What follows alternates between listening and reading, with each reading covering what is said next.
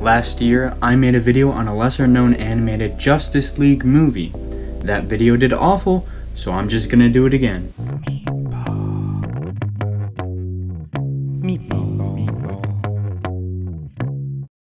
The movie in question is called Justice League: The New Frontier, and it's all about the JLA in a very distinct time period, and it tells some heroes' origins like Green Lanterns and Martian Manhunters while the world is on the brink of war.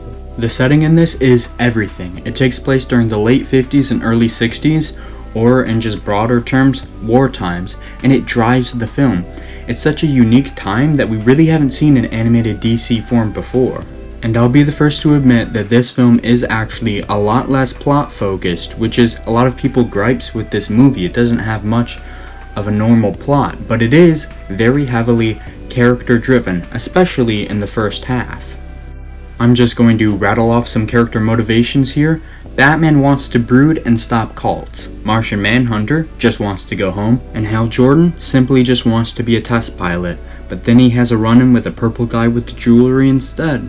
These primary motivations are not that good in my eyes. They're not the heart of these characters, but they do push our heroes, they do keep them as active protagonists, and throughout the film, their goals do morph to become less self-centered. The characters. I'm personally a sucker for good characters, so that's probably why I like this movie so much. Upon my first watch, it surprised me that the main character of this movie wasn't Batman, or the Flash, or even Superman. It's Hal Jordan. Yes, Hal Jordan, not Green Lantern. He doesn't get his powers till halfway through the film, and doesn't use them until much later. Very ballsy move, DC.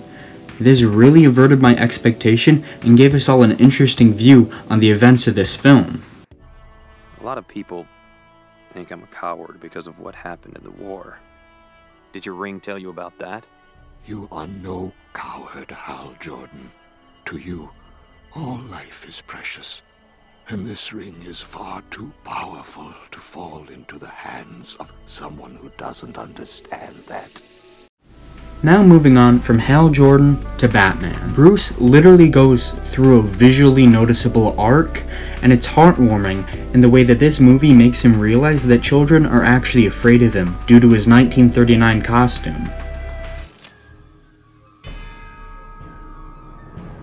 No! Stay away! Stay away! Back off, you're scaring the boy. And due to this little kid being scared of him, later on in the film he is wearing a brand new costume, one more like the one he wore in the 60s. And it's in this fun little scene where it shows him hanging out with Robin and telling him to do his homework, and it basically shows that Batman has decided to be less scary of a vigilante. And while looking into clips for this video, I found out that other people actually noticed this and started talking about it about a year ago. And now, for the last character I want to talk about, Martian Manhunter. Martian Manhunter didn't want to come to Earth. Who would? He was immediately turned off by all the war and genocide going on right now. He seemed confused with all the hatred in human beings' hearts. So he hatched a plan to leave Earth, but when that ultimately fails, he decides he'll try and help unify the human race. Come on, level with me. Very well. I have looked into your mind, and by extension, your heart. You honestly believe that there will be a better day when all of this won't be necessary. To find that within you, Mr. Faraday, has filled my heart with hope. And it's not just the big superheroes who get really nice character moments. I'm happy to say that a lot of the human characters genuinely surprised me. The non-powered soldiers, scientists, and workers. There are some genuinely great character moments for the everyman, which really helps flesh out this story and the world in only an hour and 15 minutes. The actual plot of the movie. The plot of this movie is, how should I put this, comic booky. It's technically about a giant creature called the Center controlling people's mind and destroying aircrafts, but more importantly, it's about America during a desperate time and the world coming together as a whole in order to face a larger threat than itself.